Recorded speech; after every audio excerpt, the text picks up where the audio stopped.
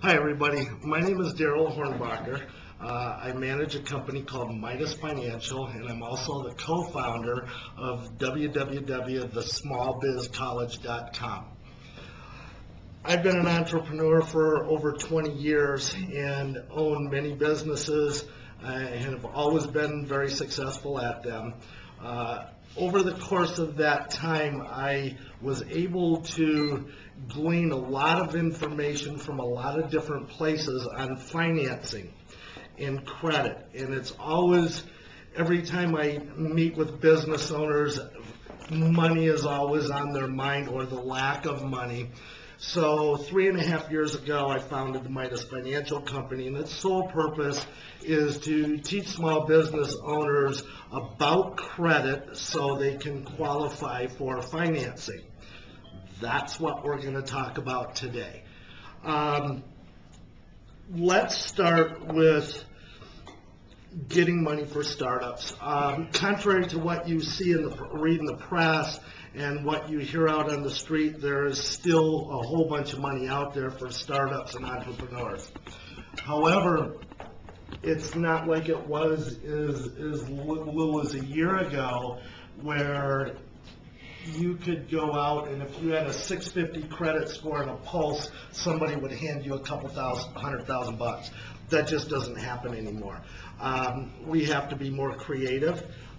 You have to have a solid and viable business idea.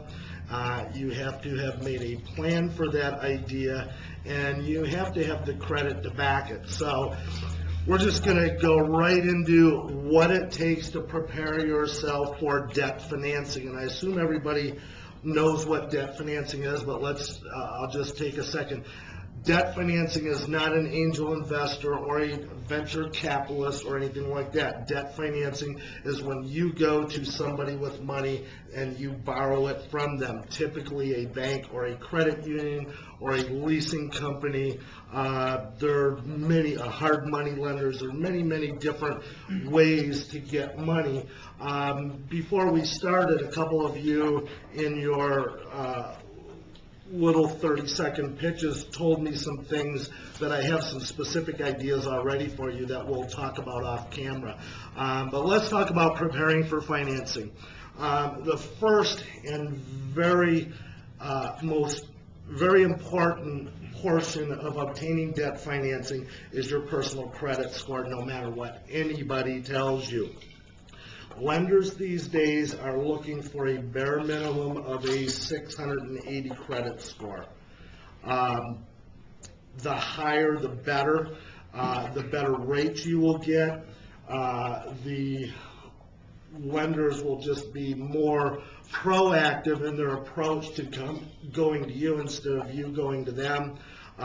Credit scores are just imperative to getting money in this day and age, and you really need to know what your credit score, be cognizant of what it is right now, and if you have issues, what you can do to fix them, and they can be fixed, or many of them can be fixed very rapidly. I like to take clients to lenders that have credit scores of 720 or above, which is a little bit above the national average of 692. Lenders just tend to look at your history and be much more receptive to your ideas, especially if you're in a startup mode. The next part about getting startup money is what's called a business score. There are several business scores that act just like the personal credit bureaus, but they're business credit bureaus. First off, as you're starting, any of you that are starting out as a sole proprietorship, stop right now and go form some type of entity, an LLC or an S Corp. It takes about 30 minutes of your time and costs you about $50.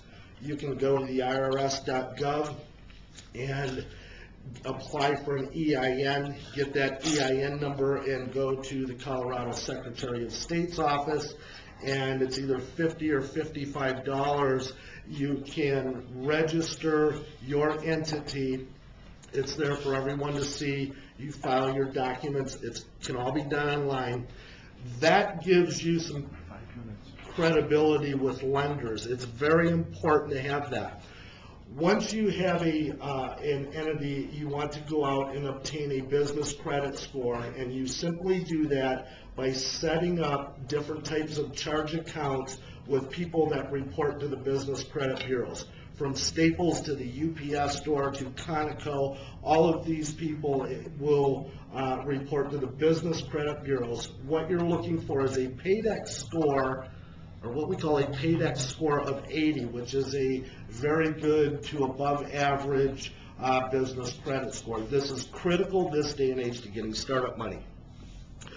The other thing you need to be cognizant of is lenders are going to look at your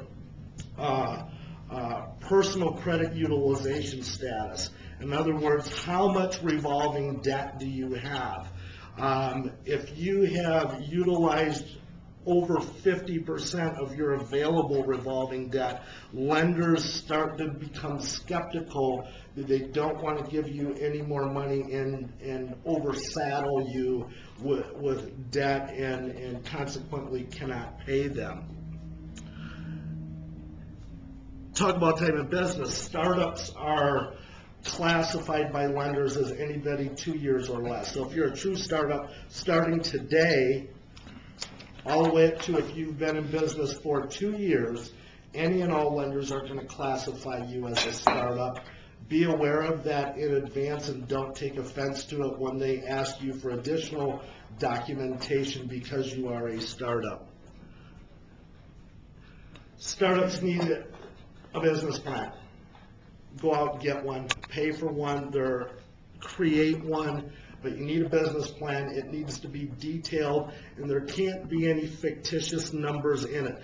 Bankers read hundreds of business plans every week, and they read through this. I just met with one earlier, and they read through this stuff, and they know numbers just by looking at numbers, and they know what you're going to do. So be realistic and set your expectations high, but stair-step them properly, so when you're going to get financing, you will be able to tell a realistic story to a lender.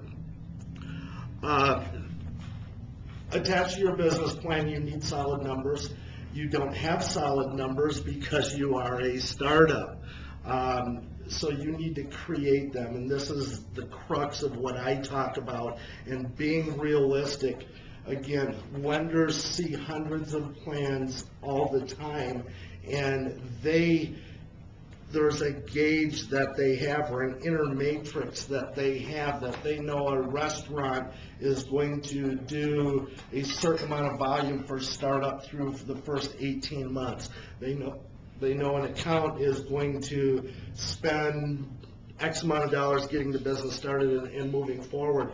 So the bottom line is come up with projections that are realistic, come up with projections that you can stand behind, because anybody that gives you money, especially if you're going to start up, are going to want to look at your numbers ongoing. And if you have set your numbers in unrealistic plateaus, they're looking at that. They're going to hold you to these numbers. So you really, really need to make them realistic, make them attainable. A banker would much rather have you tell them that you're going to lose money for the first 18 months rather than this pie-in-the-sky story that you try and create.